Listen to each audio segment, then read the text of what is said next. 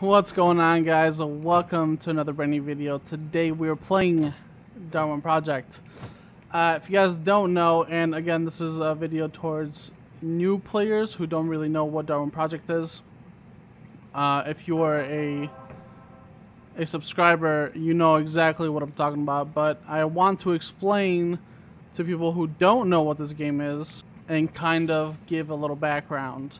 So this game is a battle royale.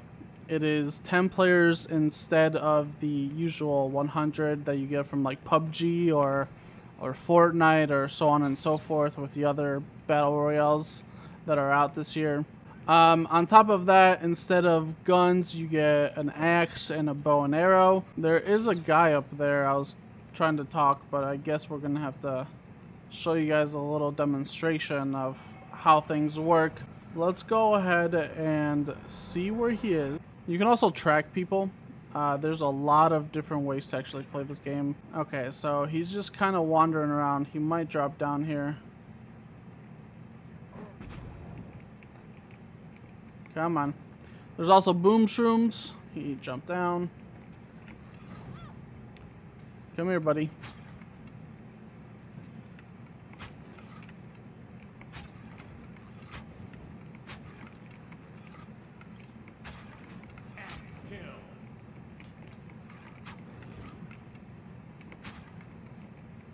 Okay.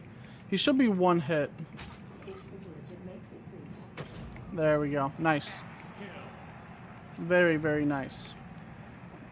So yeah, this is a little bit different from your regular battle royale, and it's brand new, and I kind of want to shed some light on this game because it doesn't have that many players following the game. And hopefully my submission to GoFusi will actually work, and I will be submitted and put on their 10 million sub channel. Shout out to Yusuf. Thank you for that, by the way. And I hope you're doing well, man. That being said, let's get back into the game. There's also a director into the game where he spectates people. This is him talking. It's hello. Hey, what's up, man? How's it going? Pretty good. How you doing? Good. Give me 1 second, yeah? Sure. As I was saying, there is proximity chat, so you can actually talk to people, especially the director. This is him talking, so we're gonna have a little chat here. There's no one really near you right now. Except, oh, really? To your right. Yeah, to your right. There's one guy kind of close. Hmm. He's kind of on the edge of the zone. I see. So, you have some time? I gotcha. Well, thank you. Appreciate it. Anytime. I'll talk to you later. All right. Peace.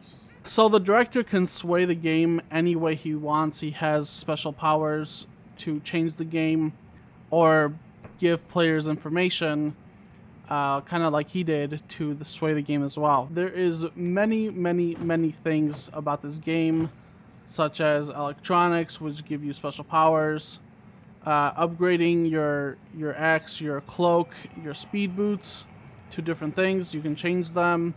You can upgrade them. Also, there is a cold meter, which is why I built a fire, because you need to stay warm, obviously, from all the snow. There is a guy around here, he said. Let's go see where he is.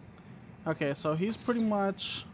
So that's my speed boots upgraded, where it says plus speed boots. As you can see, I have 3 out of 5, which gives me plus 5%. So I have 15% speed than normal. Which is pretty nice. And I have, you know, my cloaks upgraded 2 out of 5, which gives me, you know, resistance to cold and stuff like that. So very, very, very interesting gameplay. It's not your usual battle royale, but hopefully you guys can kind of see how great this game is. And I've been playing this for months, and I can't stop playing it. Hey, at all. up, boys? We're actually going to mute that real quick. And again, this is just the surface of what I'm talking about. There's different mechanics like rolling. The tile map alone itself is ever changing, so not one map is the same, which is a good thing and a bad thing if you play competitively because you want a static map. At least I do personally. But if you're playing casually, it's an amazing thing because you never get bored. Everything is completely different environment-wise. And that's what they kind of wanted to do with this game. I understand it. But if they ever implement a ranked games versus normal games, then I think they should also put back this static map that they had before they did the tile random generator. We're gonna go ahead and hit this boom shroom. It actually sends you flying. We're gonna track this guy. Where did you go, bud? There you are. Okay, you're shooting at me.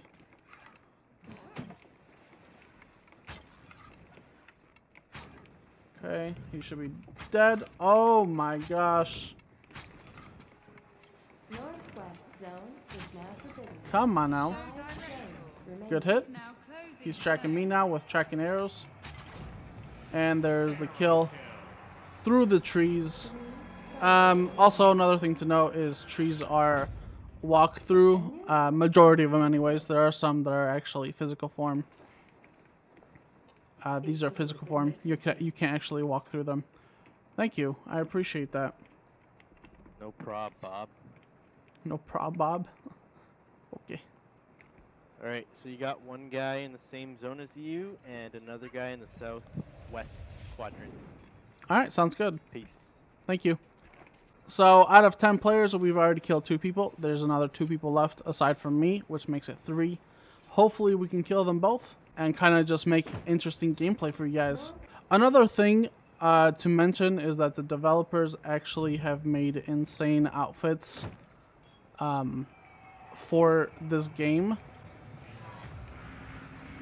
Oh, and there's also a nuclear. This is the thing that I was talking about, where directors can actually sway the game into their liking, which means they can actually nuke a quadrant. So if that ever happens, you actually have to get out from the quadrant or you can die. Again, this is just another interesting thing that they can do with their powers. We should be in the clear here. And we are. Nice. There's a guy near you there, so be careful. And this is what I meant about how the director can do basically anything he wants. I didn't mean to hit the megaphone again. But good luck, everyone. Good hit. I hope you're having the game of your life. I hope you all go pro. And you remember me. Okay. Bye.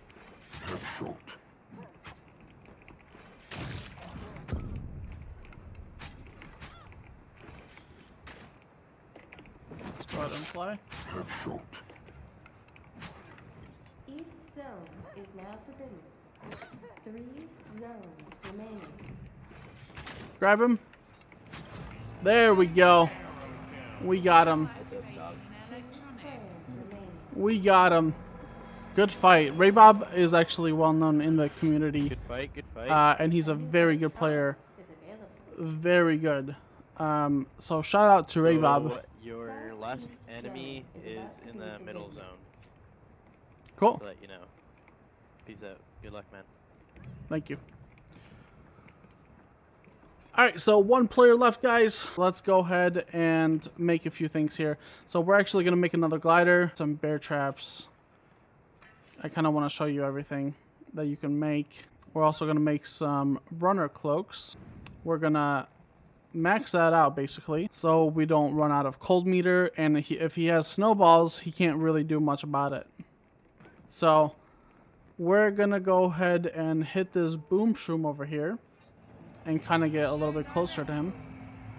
He's most likely going to go for the electronic in the middle. There you go. Try to give you like a free electronic because I gave the other guy 1, 2. See, he's going to go for the electronic. So what we're going to do is we're going to go meet him halfway and we're going to potentially kill him.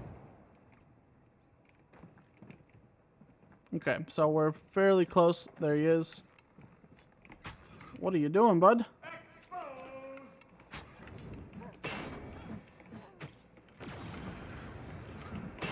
Oh, what? Oh my god, I was stuck in between the shield. That I've never had that happen. That's crazy. So this is another power, another electronic that you can have.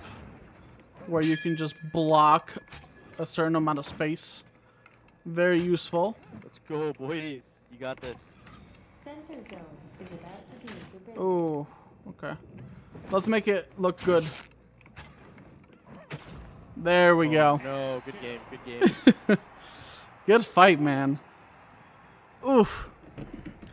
Guys, this is Darwin Project in a nutshell. Again, there's still a lot more things to actually notice about this game, but hopefully we can get featured on GoFusi so we can show this game some love. If you guys like this sort of video, please give it a like. If you want to see more, hit that subscribe button, and I will see you in the next video. Peace.